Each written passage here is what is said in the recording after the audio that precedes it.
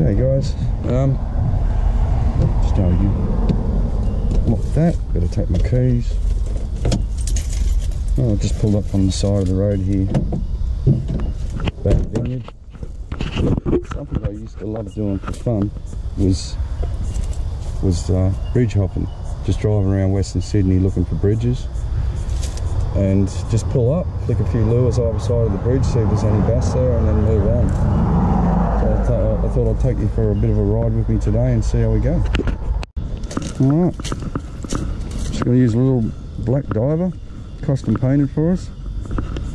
It's just shallow with a little wide tail action, so if there's anything under the bridge or around it, I should draw them out with this.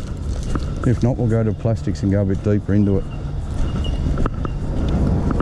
Watch fishing bridges like this because there's no pathway, so it's very dangerous. I tend to stick outside of the concrete, so it's safe for cars, but then you got to worry about falling in. Fortunately, it's not real clean water.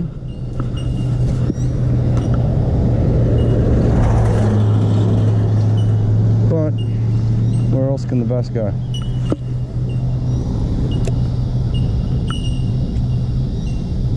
Why I start with a shallow diver is because it's a surface lure and a subsurface, so I could start with a cicada or something, but that's purely surface now. We don't know if there's bass here or not. Might as well take both options first.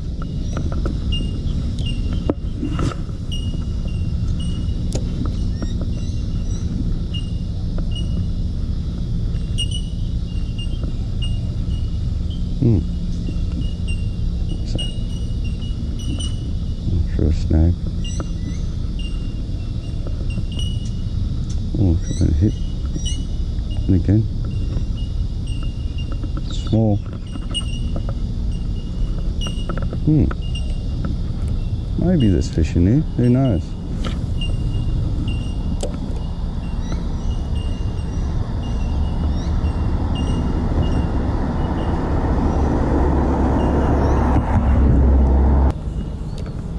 They're in here. Definitely got a bump on the other side.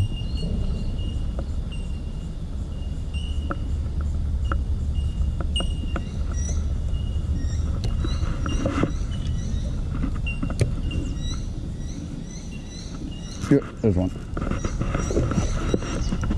Straight onto the bridge. Gotta love that. It didn't take long at all. I just turned the camera on at the ute.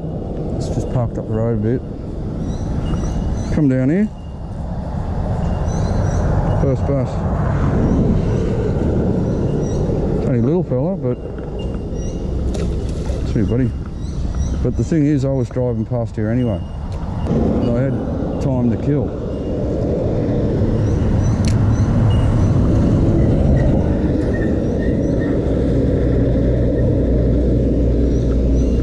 I didn't have the time.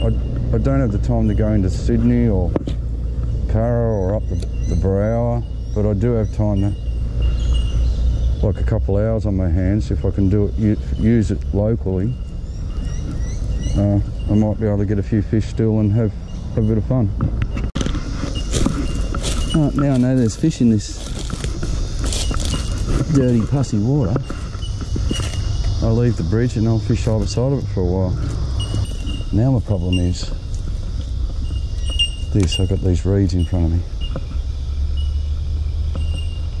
So it's going to be a little bit difficult to get lures through the water I want to run. But then at the same time, they're only reeds, so I should be able to rip them through it. And mainly when I come to the surface here, just give them a little flick out. See, I'm just ripping out. And that's one of the reasons I'm using a 10-pound braid. Anything less than that would just snap off in this stuff. You wouldn't know it, but there's a creek there. How am I going to get to it? What have we got here? Nice, I like the squeezes because, oh, is that a flash at it? I don't know if that was a follow or not. It's because the bass can just get lazy in these squeezes, sit here and wait for a pot of mullet or something to come through. Could have been a follow. Anything you see, like just a glimpse of silver or any sort of flash at a lure, could be potentially a good fish.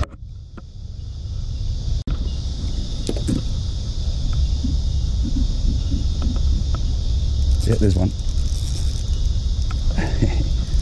Come here. Oh, God, he's yellow. What's wrong with you, buddy? Doesn't look real healthy, does he? Oh, this poor old fella. See the sores all over him. See how milky and silvery he is. Oh, I hate that. But you only got to look at the stuff on the water. See all the oil slicks and chemicals. Still, he was a bass. I'll take him.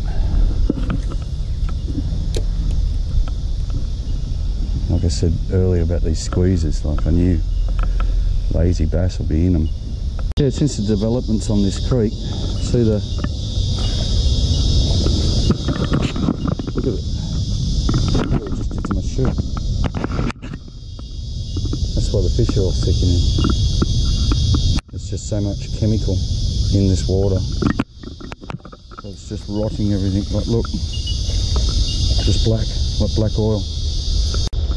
Right, I switched to a simple soft plastic rig. Mainly, have a look where I am. So hard to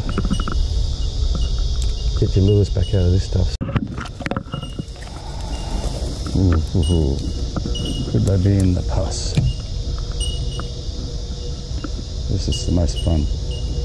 Big bass coming out of this.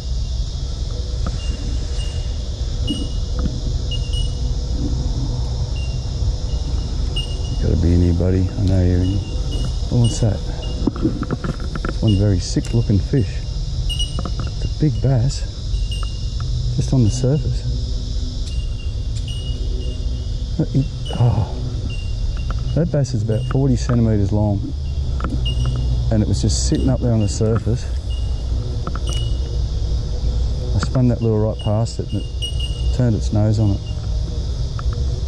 That's not good. That's not good at all. Wow, that was a big old bass. That bass was so sick.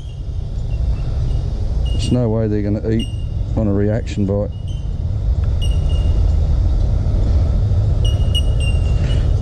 Makes sense now because I've had 2-3 silver follows where they followed up the hard body lure and they're real silver. And it's sort of making sense now that these fish are just sick. And this particular bridge that I pulled up on, I've been doing this for over 20 years. And the fish have always been magnificent in here. But there's a new estate further up. And they built, I don't know, 20,000 houses. And there's a lot of raw sewage running in here and chemical now. And our little Aussie bass just can't handle it. There's an election coming up. Wait for this car to move.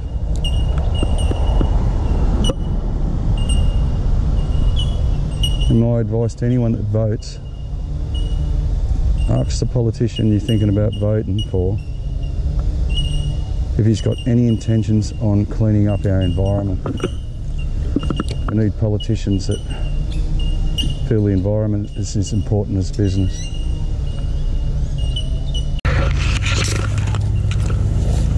Look left, look right, look left again.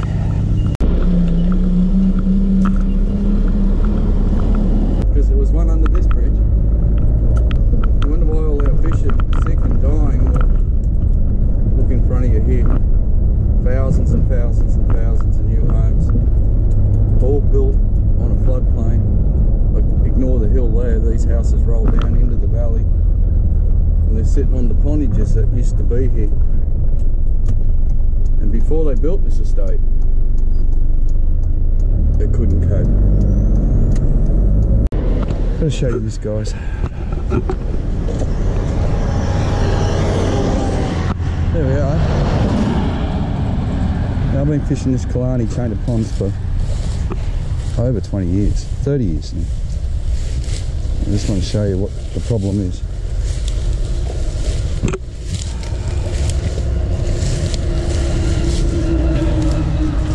See this clay here? That's not clay, that's shit. That's shit and toilet paper. You can smell it. If you don't believe me, you come down here and smell it. That's just human shit all through there. And look at it here. Human shit. Mixture of toilet paper, tampons and shit. And they've just upgraded the pipe. This is an upgrade. Now all this flows directly into the creek every time. Then you look around, look at all this. It's just shit. There's no other word for it. I'm not swearing, it's what it is, poo. Runs directly into this creek here. So if you wonder why all your fish are dying, every creek in Sydney's got raw shit running in it. Needs to stop.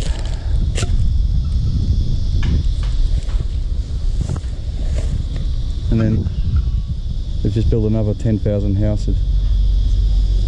You know, we need to upgrade our treatment works. It's got to be a political issue. Any politician that comes up with an idea, see this? See here? See how the shit, it just rolls and it goes directly straight. See the flow line? Directly straight in at the bridge there, and straight into the creek. It's sad. There you have it, guys. There's the creek. Right beside me is the overflow for the sewage. Massive development behind me. We already can't cope, but they're doing nothing about it. Alright, let's just join the dots here. I'm coming into Windsor now. Now that creek where you just seen the raw sewage go into it, where you've seen the sickly bass, well, that runs in to this creek here, South Creek. We're about to cross over the bridge of South Creek. Now South Creek itself runs raw sewage. Also Eastern Creek that links into it runs raw sewage. So there's 3 creeks that overflow raw sewage and combine here at Windsor. So if you just get that, like picture that, like you've got 3 systems joining into one, all with toxic waste, raw sewage, chemicals. And mostly, I feel 90% of it's done by Sydney Water through the treatment works. That goes in here. This creek runs out just here at Windsor.